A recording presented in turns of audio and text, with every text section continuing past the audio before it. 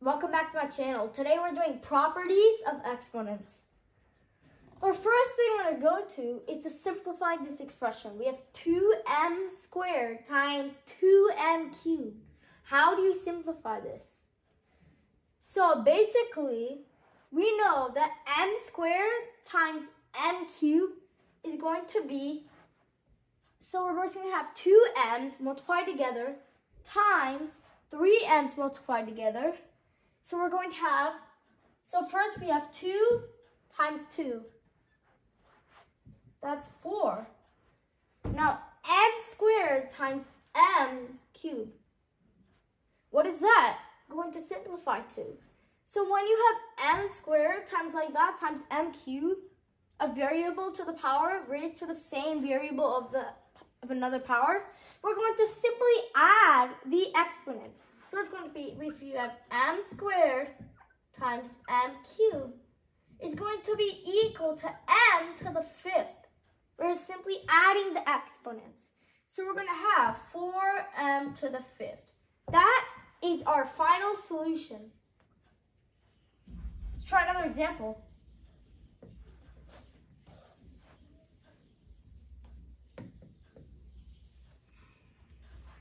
All right. Let's say we have 2k to the 4th times 4k. And then, let's see, say we have, okay, well, we'll do that first. So how would you do this? 2k to the 4th times 4k.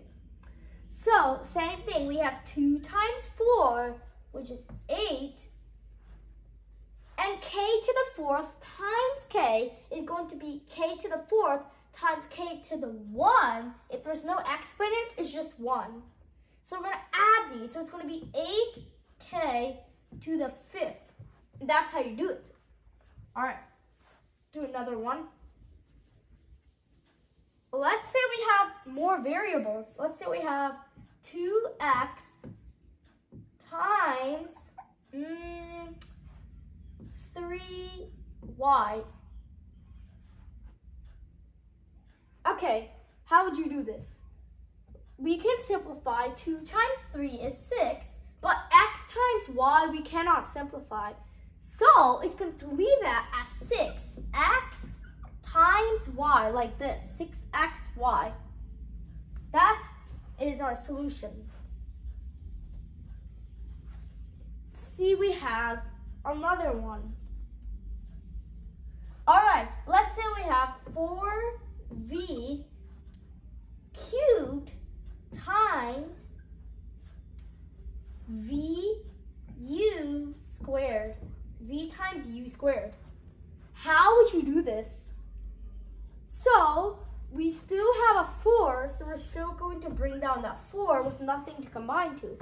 Now we have v cubed times v, which is v to the 4th. And we still have u squared left.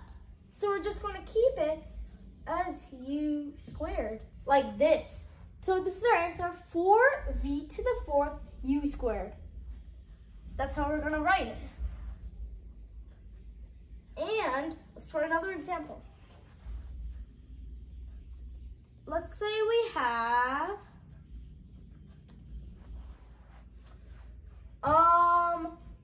let's do another one. 3x squared in the parentheses, but that entire expression is going to be squared. How would you simplify this expression? When you have 3x squared is going to be, you know how 6 squared is 6 times 6. We're raising that number to how many times? So here we're going to have 3x squared times 3x squared. We multiplied it out because this entire thing is raised to the 2nd power. So we're going to combine. So we have 9x to the 4th. And that's what you get when you simplify it.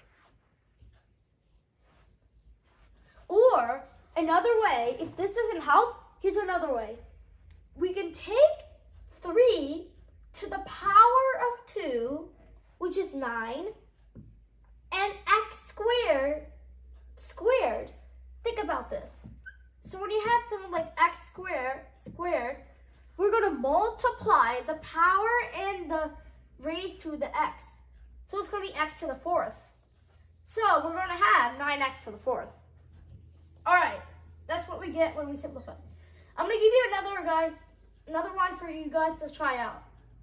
Let's say we have x cubed squared. And then let's say we have 10x cubed squared. You guys try this one. Let's go over. So I told you that when we have x, let's say h is a power to the power of h, or another one, we are going to multiply. So x cubed to 3 times 2 is 6. So we're going to have 3 to the power of 2. So it's going to be 9. So we're going to have x to the 9th. Think about it. X cubed squared is x cubed times x cubed, which is x to the 9th.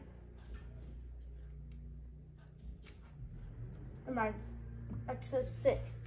All right. It's 3 times 2, which is 6. All right, let's go over this one. 10x cubed squared. All right, so we can think about this. You can do the first method where you write it all out, or the second method where you distribute. Let's do the first method and see. So we're going to have 10x cubed times 10x cubed. So we're going to have 100 x cubed times x cubed is x to the 6th. 100x to the 6th.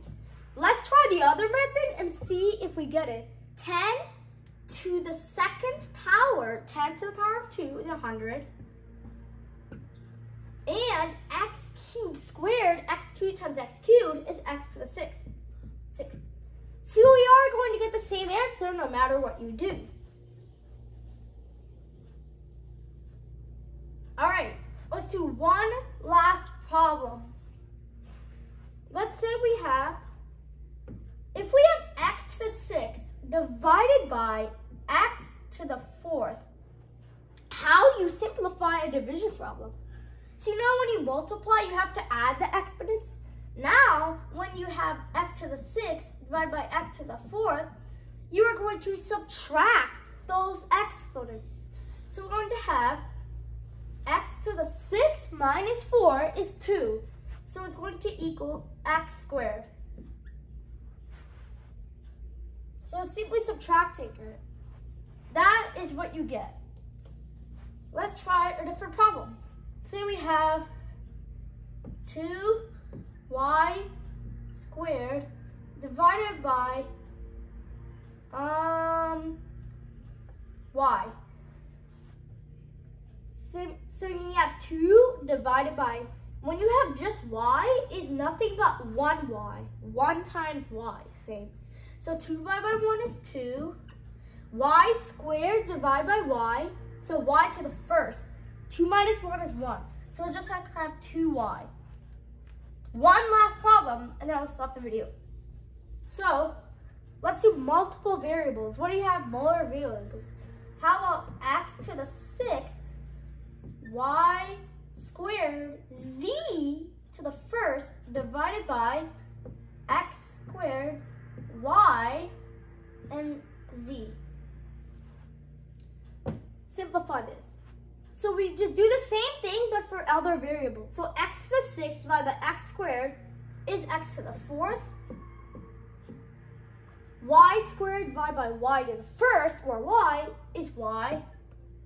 And z to the 1st divided by z to the 1st is 1. It will cancel out. So we're just going to have x to the 4th, y. That is our solution in the last problem of properties of exponents. Thank you and bye.